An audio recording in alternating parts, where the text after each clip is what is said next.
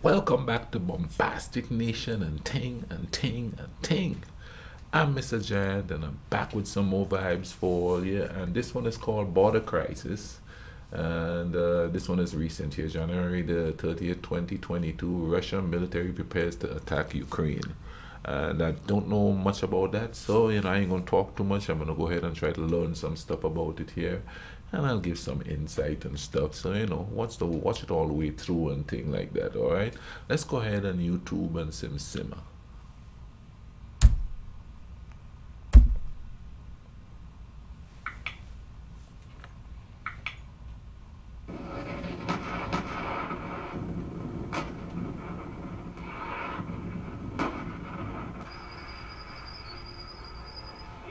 Is Russia preparing to invade Ukraine?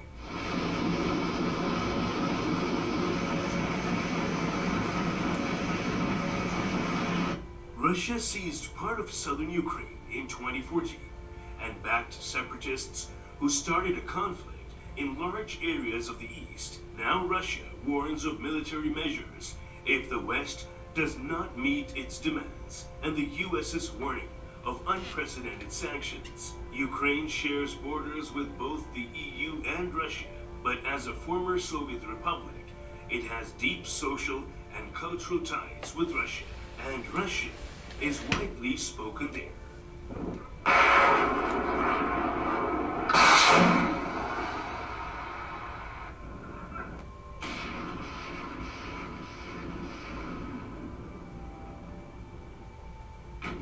Russia has long resisted Ukraine's move towards European institutions, and it is now demanding it never joins NATO, the Western alliance. It was when Ukrainians deposed their pro-Russian president that Russia moved in, seizing, then annexing Ukraine's southern Crimean Peninsula.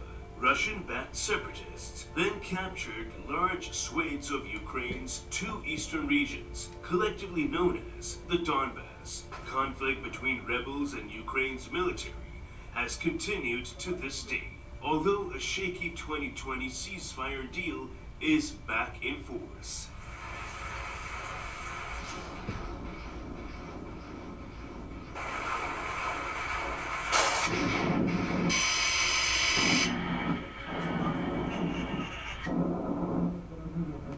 But it is the Russian forces operating beyond the Ukrainian border that are of most concern. Western intelligence services say they number up to 100,000. Russian Deputy Foreign Minister Sergei Ryabkov, who leads talks with the U.S. on 10th January, has warned of a situation similar to the 1962 Cuban Missile Crisis, when the U.S. and Soviet Union came close to nuclear conflict.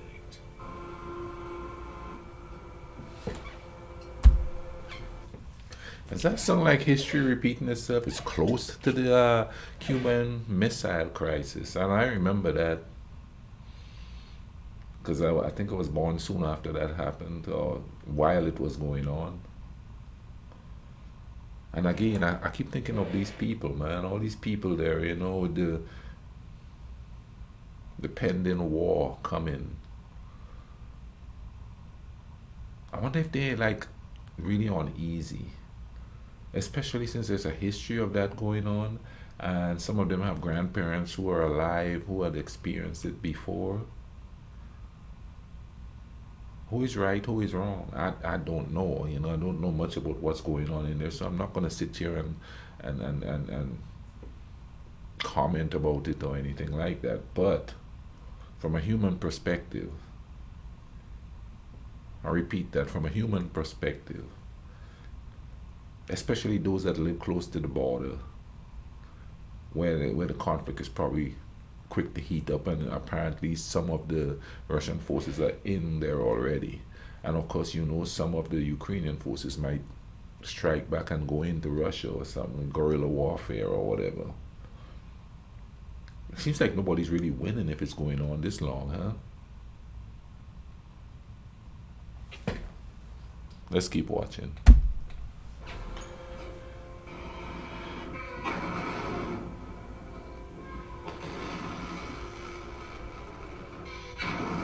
Western intelligence services, as well as as Ukrainians think an incursion or invasion could happen sometime in early 2022.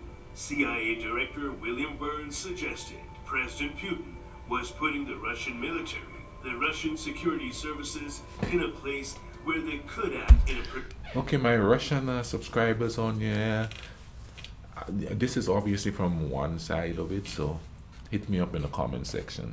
Tell me what you believe or know what's going on from your perspective. And you know, I want to hear all perspectives. I ain't picking sides. So let me put it right down here now. This war, I just don't, I'm not into the war thing. I just want to know from both sides. You know what I mean? It's dangerous to listen to one side and go with what one side says. Because, you know, if there's wars, everybody's committing atrocities, right? From either side. Comment down below. Pretty sweeping way. Presidents Biden and Putin have held several video and phone conversations in recent weeks.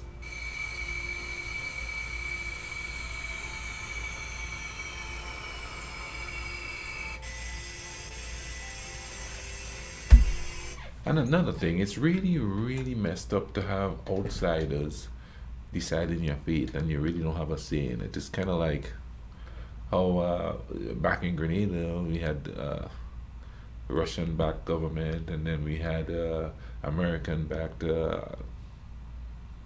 anti-revolution people, and they're sitting down talking and figuring out what to do with us. And you don't really have a say in it. You're just there waiting for one or the other to do something, or somebody to take your side and somebody to be adversary. It's not a cool feeling, you know what I'm saying?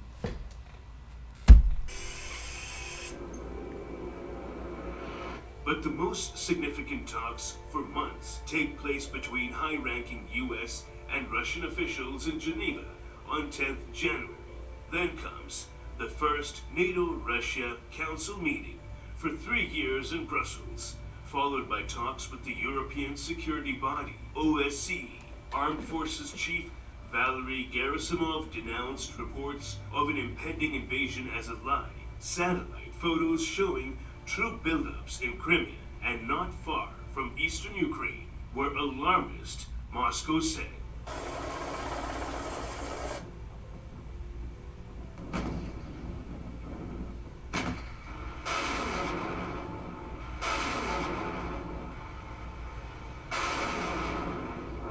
But President Putin then threatened to take adequate military technical response measures and react harshly to unfriendly steps. Those unfriendly steps appear to refer to Ukraine and the West. Russia claimed Ukrainian troops were massing in the east to launch an attack on separatists, though this was ridiculed in Kiev as propaganda nonsense to justify Russian action. If Moscow wanted to act, it could argue it was protecting the 500,000 people in separatist-run areas who have been handed Russian passports.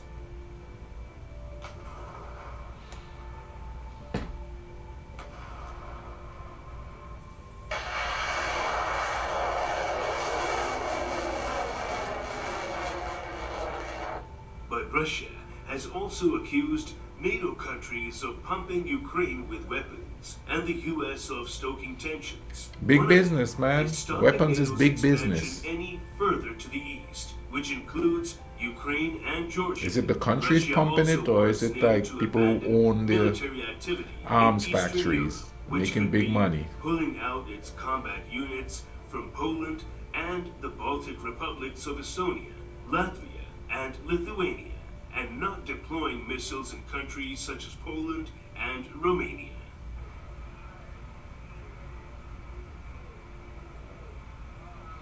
Now look at the scenery around all of that stuff, man.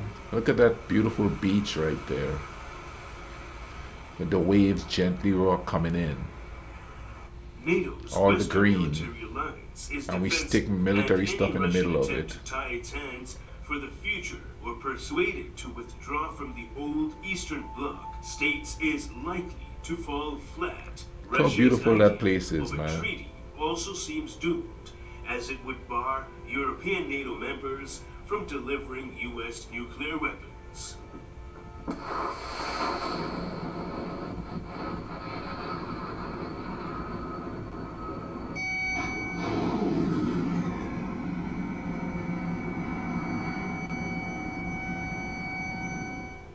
President Putin's overall demands have annoyed not just. I know you're all thinking, ooh, all that, you re watching this and you're seeing all the beauty around it. That's what I remember back home during all that stuff going on, sitting in my veranda and just watching the trees and stuff, you know, watching the moon in the sky. I guess it was a way of me enjoying the natural stuff just in case, you know. Still trying to find the beauty in things. Still finding the beauty in things despite what was going on around me. Even when all the explosions were going on, you know what I mean? I guess it was like a peace of mind type of thing. Of course, the Boboli helped a lot too. The more recent Eastern European NATO members, but also the Nordic states of Sweden and Finland. They are not part of the alliance, but have strengthened ties, while Russia is adamant it will not allow Ukraine to join NATO. Ukrainian President Volodymyr Zelensky is looking for a clear timeline from the alliance. Looks all the green and all the stuff is gone. It's all gone. Or maybe that's just a, nah, that's not a region like that. There's trees and stuff in the background.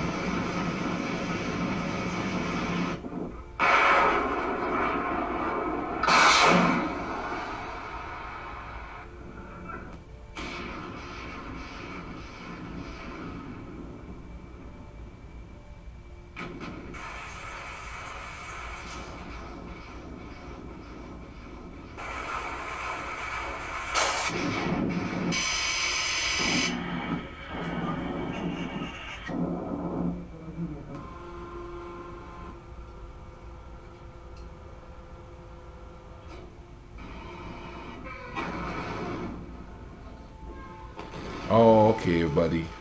This is some overkill military showings there.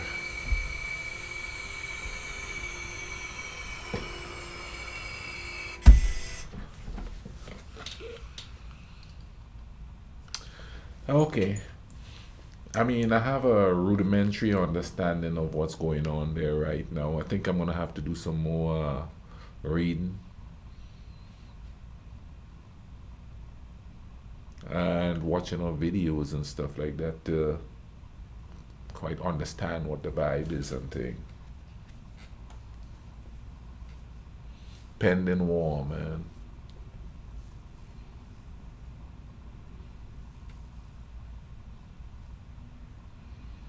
Okay, you guys keep watching the videos.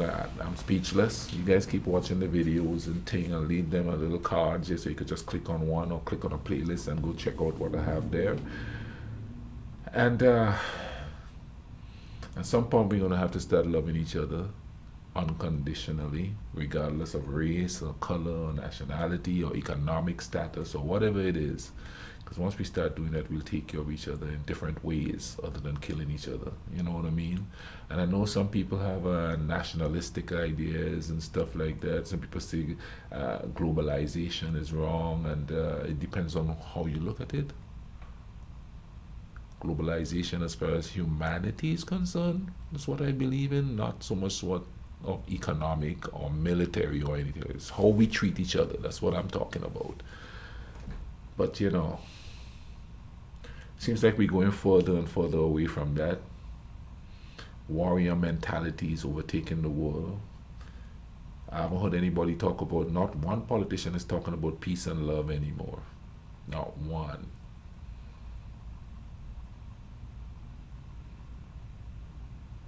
Listen, man, y'all take care of each other, alright? Cool runnings.